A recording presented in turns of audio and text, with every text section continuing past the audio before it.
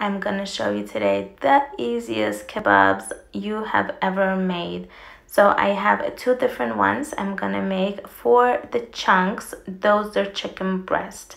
So I cut them in almost equal sized chunks. I am gonna marinate it in juice of 1 lemon and zest of a lemon, and this is going to be so rustic. Salt, pepper, and then some garlic onion powder. I have this onion salt powder that I use, and it was delicious. And now the rustic part. You need lots of thyme and lots of rosemary. I pre-wash these when I bring them home from the store so they're clean.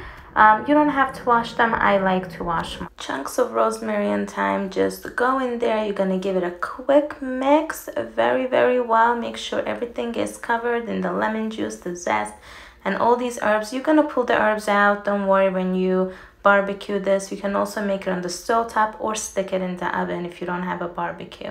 Cover it really tight and let it marinate for at least 3 hours, or best overnight. I like to do it overnight. Now for my chicken thighs. This is chicken thighs with no skin or no bone, and I'm using a very mild chili powder here. So chili mixture, any chili mixture you want. You need salt and pepper, very mild chili mixture, and some yogurt.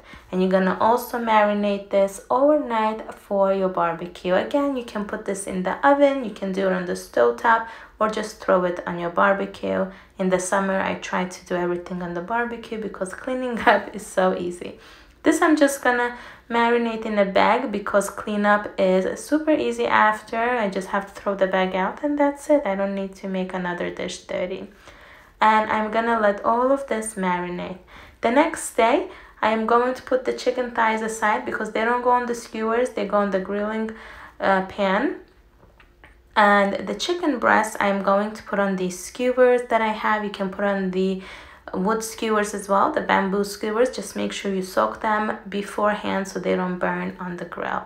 And that's it. I am just gonna skewer this up and throw it on the grill. And I love this. You can eat it the next day. You can throw it on your salad. You can make sandwiches, anything your heart desires.